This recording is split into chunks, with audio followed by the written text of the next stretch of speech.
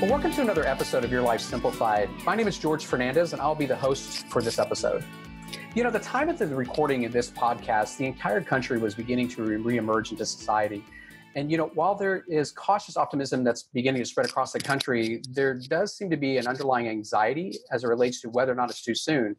And on top of that, there's a continued level of financial anxiety that's affecting us all by what's going on in the economy. So to help us walk through and cope with this financial anxiety, I'm joined by Lindsay Bryan-Podvin, certified financial therapist and author of The Financial Anxiety Solution. She also has her own podcast, Mind, Money, Balance. Lindsay, welcome to the show. I'm thrilled to be here. Thanks, George.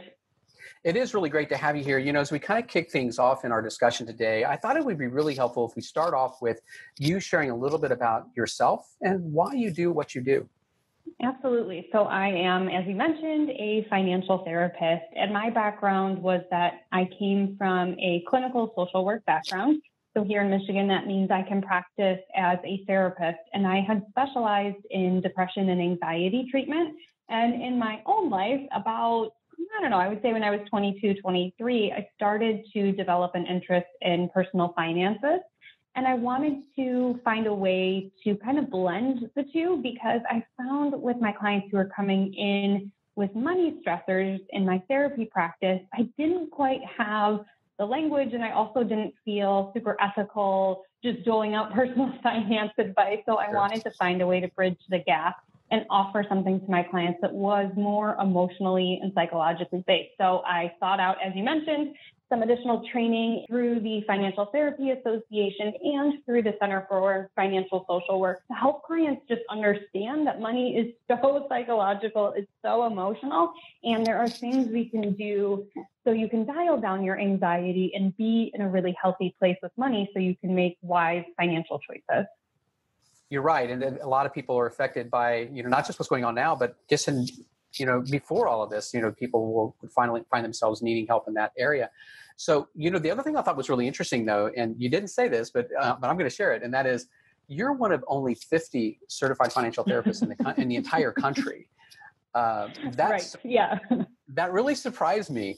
So is this a relatively new discipline within the realm of therapists?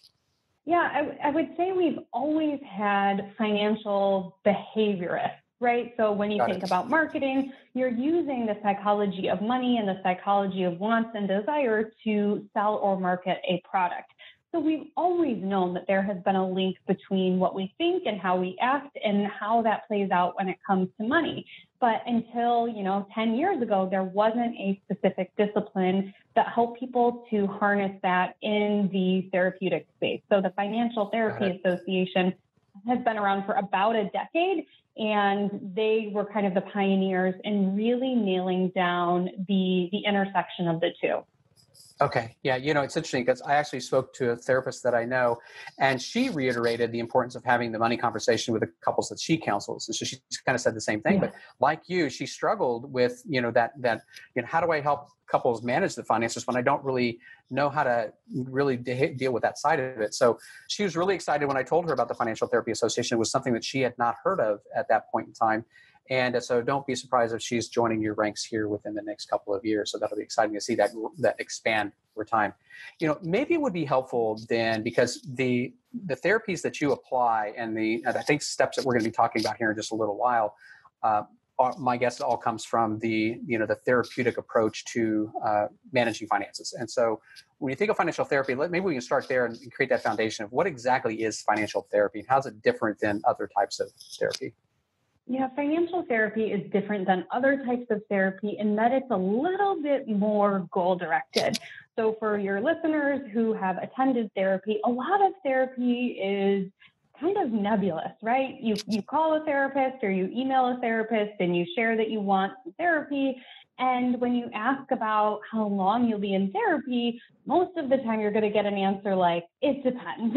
And with financial therapy, it's a little bit more goal-based and goal-directed in that the idea is obviously depends on the individual or the couple, but we're trying to make it solution-focused. And what financial therapy does is it helps people to understand the other side of money, maybe the not the bookkeeping side of money, so they can make wise financial choices and have a really healthy relationship with their money.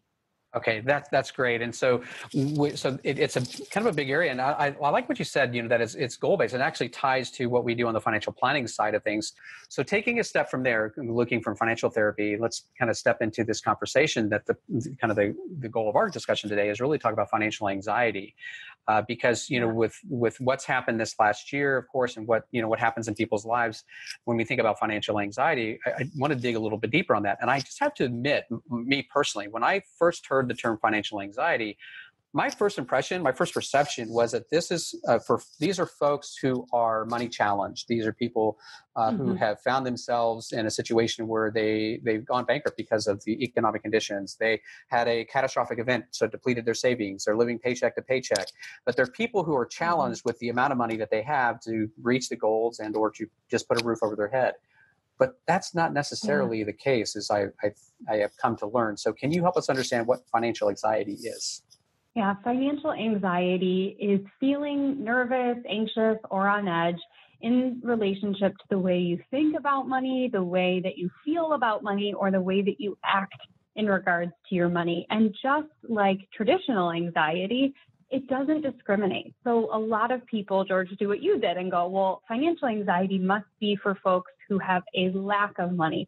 But what we know is that it cuts across all socioeconomic statuses, and you can have financial anxiety and experience it even if you are what somebody from the outside might perceive as a person who shouldn't have financial anxiety. And that's where it gets really complicated, because we have this myth in our culture that the more money you have, the happier you'll be, or you won't experience worries, or you won't have anxiety.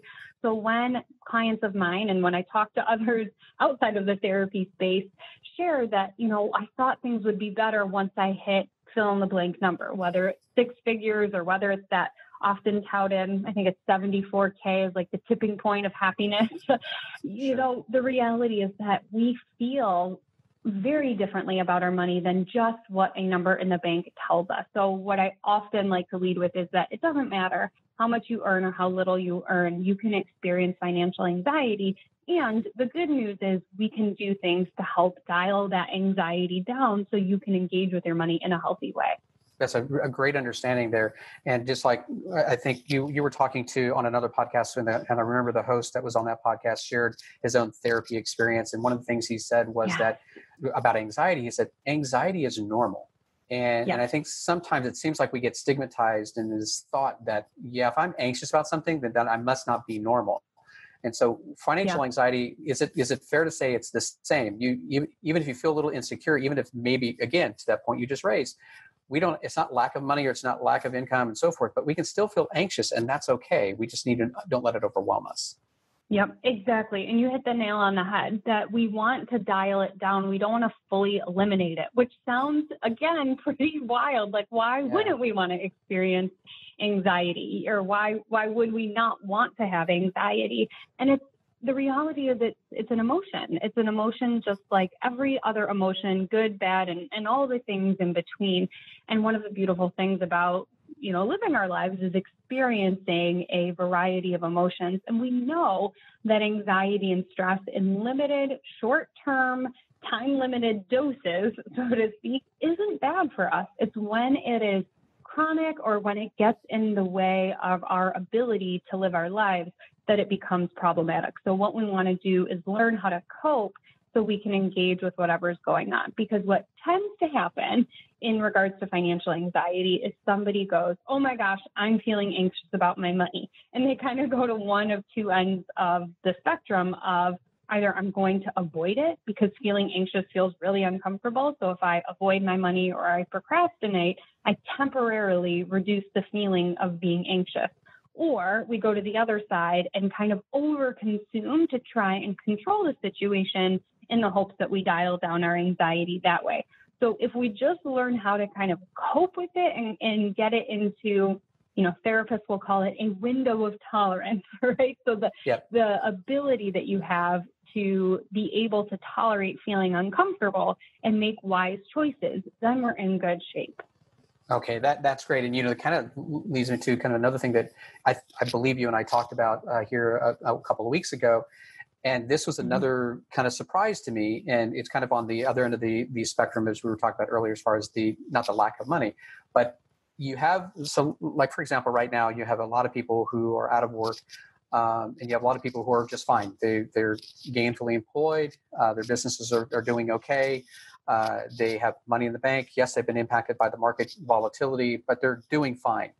But yet they Mhm. have something else that I thought was really interesting that you and I talked about, which was survivor's guilt. And Yeah. and and Yeah. so that was something I never expected to really hear. So what exactly is that, and how does it manifest itself in otherwise you would think people would be fine? Yeah, so it came up when we were talking about a month or 6 weeks ago. I started noticing this trend of folks who were able to continue to work, even if it was working from home or if they were an essential worker, that they were kind of feeling bad, like why hadn't they been as impacted? And I was spending some time thinking about why might that be, and I thought about it through the lens of what we know about trauma.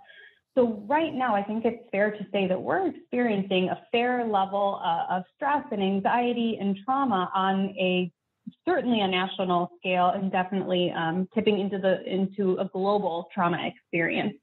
And when we think about trauma for something, say like a car accident, we know of a concept called survivor guilt.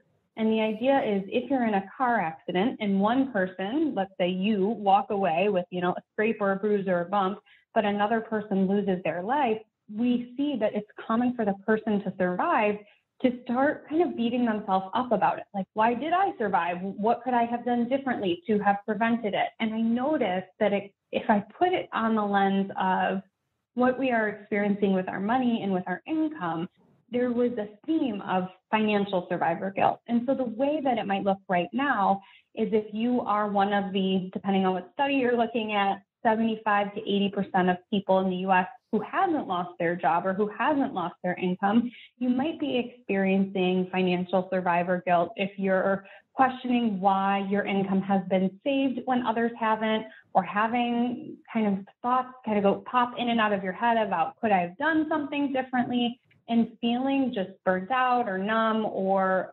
immobilized on what's going on right now. So I noticed that there was some financial survivor's guilt of people kind of beating themselves up for not having been as impacted as others.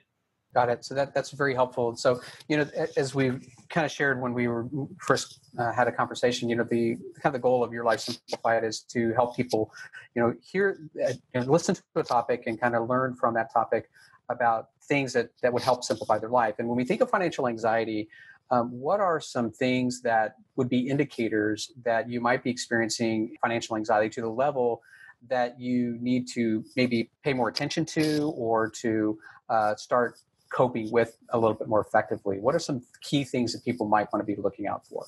Or maybe differently said, people that are from the outside looking in, that maybe your friends or family, might you look for in other people? It's really interesting, that second part of the question of what can you do if you're on the outside looking in. And what we know is that there's still so much stigma around talking about money. It's still such a big taboo that it's hard for family and friends to bring it up with others. So I think it's important for us as individuals to start to check in with where financial anxiety tips from being a helpful thing of, oh, I'm a little anxious, let me look up this particular product or service, and that will dial down my anxiety, to, oh, I'm so anxious that I am totally avoiding my bank account. I think when we look at it from a mental health perspective, a key distinction between experiencing an emotion and having a diagnosis is the impact on a person's ability to function. So for example, I'm not diagnosing, I'm just sharing some information. Sure. So it's okay and normal to be sad, but if your sadness gets in the way of your ability to go to work, to take care of people, to engage in day-to-day activities, then you're going to want to get an evaluation for something like depression. And of course, that's like a gross simplification, Sure. but it helps to illustrate the idea of it's okay to feel anxious about money,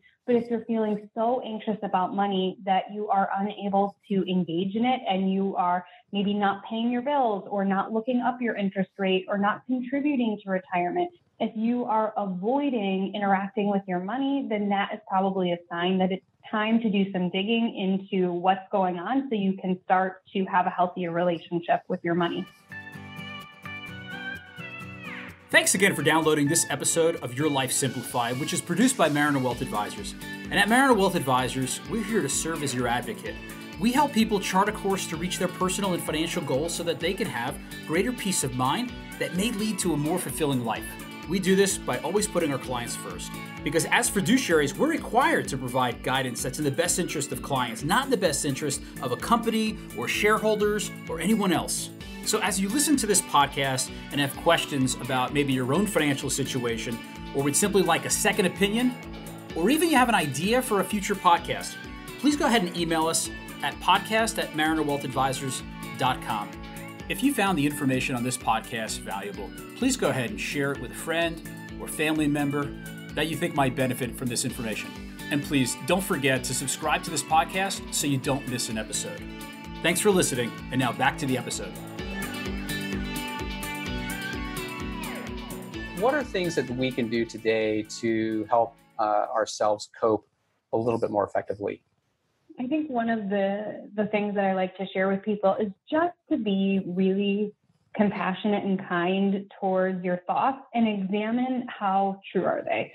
So when it comes to an anxious thought about money, such as I'm too dumb to ever understand it, how true is that? And how kind is that? And when we can kind of examine it from a neutral, compassionate, curious place, it's easier to kind of sort out what is just a feeling and what is a fact. So if we take that statement and we go, how true is that? We want to start kind of building the evidence for that thought. What evidence do you have that you're terrible with money? What evidence do you have that you're actually not too bad with money or you're capable of learning about money? And once we have some of that evidence available, then we can start to take that anxious thought and move it from unhelpful and negative to more neutral / positive. So instead of I'm terrible with money, we might go, I'm a little bit anxious about planning for my retirement, and I'm really good at managing my money month to month. I wonder if I can take some of those skills of managing my money month to month to learn a little bit more about how I can increase my retirement contributions, for example. So really helping to paint a broader picture. And once we start to replace those negative thoughts with neutral or positive ones, then our actions can start to get on board as well. And then, of course, you'll be creating new habits along the way as well, which will continue to solidify those things as you move forward. It sounds very similar, exactly. When working with clients, in a financial, wealth management engagement, we're going through the goal discussion, prioritizing the goals as we kind of go forward and helping them manage that as they go on a forward going basis. And whenever we hit blips like the one we're hitting right now, as an example, we always acknowledge that, yes, I understand how you feel about that, but let's look at what that really means. And I think as you just kind of said, how do we validate that? And so I give you an example. So, with the height of the market, when I look at where my portfolio went after we had, went into this whole scenario, the economic scenario that we're currently in, I could look at that and I could say, you know what, I'm down 25%, year to date. Not a great feeling for sure. But then I took a step back and I said, okay, but what does that really mean? What does it being down 25% really mean to me personally? And so I went back and I looked at, okay, where's my goal? Did my goal change? Did the fact that, I'm trying to reach, a particular goal in a certain amount of time, did that get impacted at all? And as I went back and I actually looked at my forward projections from 5 years ago, I discovered that I'm still ahead of where I should have been. Where I needed to be. And so the powerful thing for me, the empowerment was that, in working with my clients and helping them do the same thing, is that even when we have blips like this, we need to look at the long term. We need to look at what does it really mean in context of your own personal situation. Yeah, it doesn't feel great because this is where you were, but that was kind of icing in that sense. You just don't have as much icing as you had before. And we know that you're not supposed to get a lot of icing off a cake anyway, right? So, Right. so anyway, you get the sugar crash later. So that is really helpful. And so I appreciate that. I can imagine right now people are listening to this and they're kind of thinking, yeah, maybe what's that line of demarcation of when it's overwhelming, and maybe just, I know you kind of said that a little bit earlier, but just to kind of reinforce this, the level of overwhelmingness to you're still okay and just do these steps over here versus calling somebody to get help. So what's that line? So this is going to be a therapist answer, George, and it depends. But I would say if your worries about money are impacting your sleep, right? You're up all night, you're spinning in your head, your thoughts are going a million miles a minute, or when you're at work, you're unable to shut it off, or those thoughts seem like they're kind of bouncing into your head almost as intruders. If the money stuff and the anxiety about money is popping in unwanted ways, that's probably a cue that it's financial anxiety. And, I notice I'm saying thoughts, but it also can show up for other people in their physical sensations. They might always feel a pit in their stomach when they log into their bank account, or they might find themselves feeling a little short of breath when they go in to meet with their CFP. So we can also kind of notice those physical sensations. Are they showing up more often than usual, or during times when it's not super appropriate?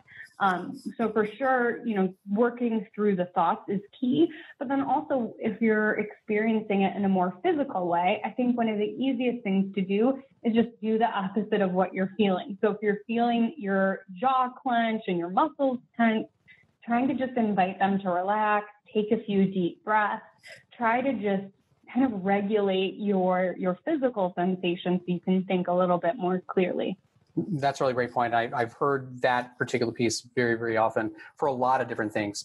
Take a step back, take a deep breath, and refocus, and then come at it again, if you will. So that's really great information. So Lindsay, I imagine that, somebody listening today, you kind of shared, kind of things to watch out for, things that you can do to empower yourself to move forward. But in the event that someone does need help, and I know you're licensed in Michigan, so people are there's only 50 of you in the course in this country. If people really did need to sit down and speak with someone about this, what do you recommend that they do, and who do you recommend they look for when they're reaching out? Yeah, I think the nice thing, even though, yes, there's only 50 financial therapists, there are a lot of people that can help with these issues. So if you're experiencing a ton of anxiety, an anxiety therapist can certainly help out. If you find yourself needing to be a kind of person who needs a lot of knowledge about your money and a lot of planning, that's when hiring a CFP who can really sit with you and be compassionate and empathic can be hugely powerful. So I think you can go in either direction, even if a financial therapist isn't available to you. That's really great, because I know, the certified financial planners, they do go through a level of training that kind of helps them with that side of the conversation, if you will. So that's really helpful. Well, thanks so much. I appreciate you sharing all of that information. This has been very, very helpful. And before we conclude today, I do want to take a moment and think about, when we look at all the things that we do in our life, we learn from everything that we do. And so that's why we have one question that we like to ask all of our guests. And that is, what's the biggest money lesson you've learned in life, and help us learn from that as well? I think one of the biggest takeaways that I find myself coming back to, just personally and having been in this line of work, is that money stuff is complicated, but it doesn't have to be. And with that, just being really gentle with yourself, that it isn't too late to start on this work. There are still things that you can do regardless of your age or income to help move you towards a healthier relationship with money. So just be really gentle with yourself, and there's always room to improve and to feel better about money. That's great. I appreciate that very much. And hopefully a lot of people are taking a cue from the lessons you've learned as well. So thanks for being here. I appreciate it. Appreciate you taking the time. I know you're a busy person. It's great to have you here. Well, thanks again for listening today. We hope you found the information valuable. As always, we love to hear from you. So let us know how we're doing by giving us some feedback. And if you have any ideas for future podcasts, be sure to let us know that too by emailing us at podcast@marinerwealthadvisors.com. As always, we encourage you to share the podcast with family and friends. And of course, don't forget to subscribe. Otherwise, you'll miss the next episode of Your Life Simplified. We look forward to being with you again soon.